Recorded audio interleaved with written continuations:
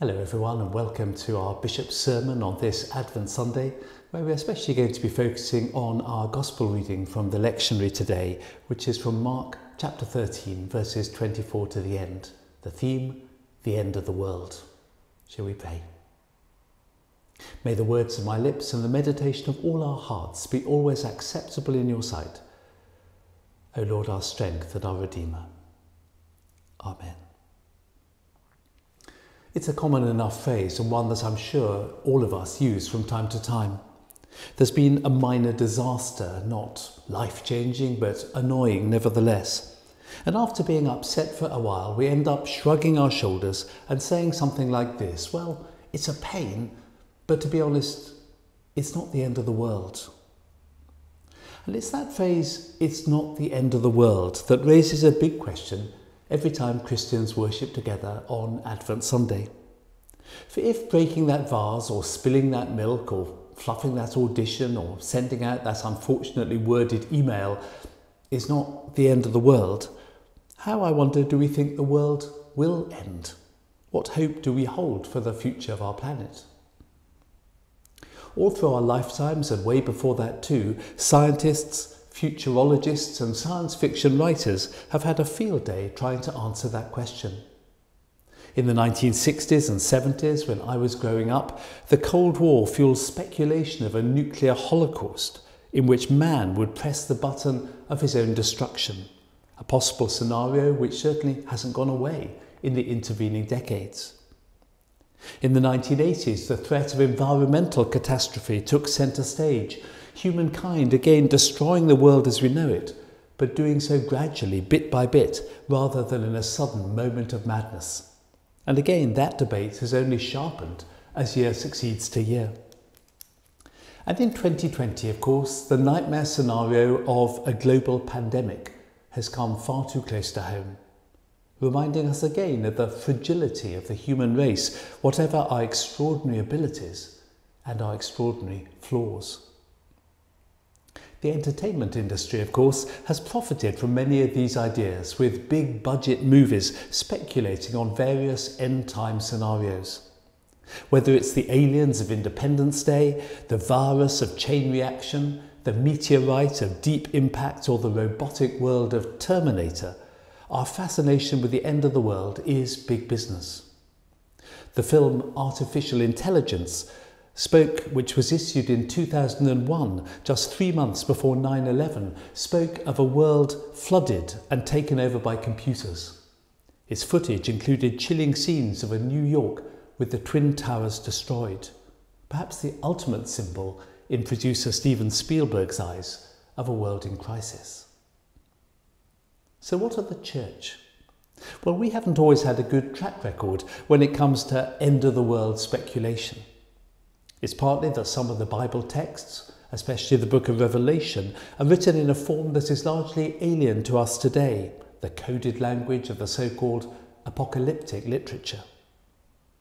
It's partly too that this has been the province, or become the province, of fanatics and cults, ranging from the little man on the street corner holding up his placard, "Repent, for the end of the world is nigh," to major sects like the Jehovah's Witnesses, who've determined the date of Armageddon in advance and have had to revise their theology when the date has duly come and gone. On one of my favourite walks from the village of Shear, we passed the so-called Catholic Apostolic Church, which itself was built on the principle that Christ would return in its founder's lifetime.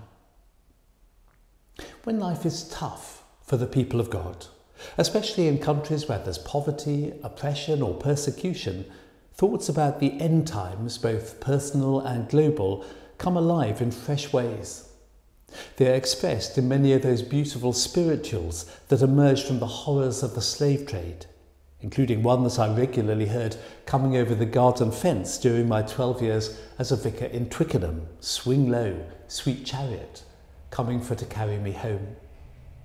But when life's going well, when people's focus is on feathering their nest in this world rather than preparing for the next, interest in such teaching usually wanes. And so we leave this area to the scientists and the science fiction writers, to the filmmakers and the religious fanatics, rather than trying to understand what Jesus has to teach on this extraordinarily important topic. And that's a problem. Because if we don't understand where we've come from or where we are going to, it's likely to make us feel pretty insecure. If I simply believe that the world as a whole and humanity as a part of it was created by chance, not purpose, as a result of an entirely random cosmic Big Bang, followed by an entirely random process of evolution. If I believe that the world and humanity as a part of it will equally be destroyed by chance, not purpose, or by the sheer stupidity of those who once considered themselves as the apex of that random evolutionary process, then what's the point of it all? And while as Christians we may find it hard to enter into the strange imagery of the apocalyptic literature, just as future civilizations will find some of our imagery very strange indeed, how important that we hold fast to this vital truth, that a God who is life and love and light was there at the beginning, and a God who is life and light and love will be there at the end, as you and I are called to a state of readiness in awaiting his coming. That's the message of today's Gospel reading from Mark chapter 13. But while the film Artificial Intelligence almost prophetically chose a burnt-out twin towers as a symbol of apocalyptic disaster, the equivalent in today's reading was the Jerusalem temple, whose imminent destruction Jesus foresaw. The temple in Jerusalem, of course, was far more than a potent image. It was seen as the place where God dwells, where heaven and earth came together, a forward-looking signpost to the Creator's ultimate intention to bring all things together. Its destruction in that sense would be the end of the world, or at least the end of the world as we know it.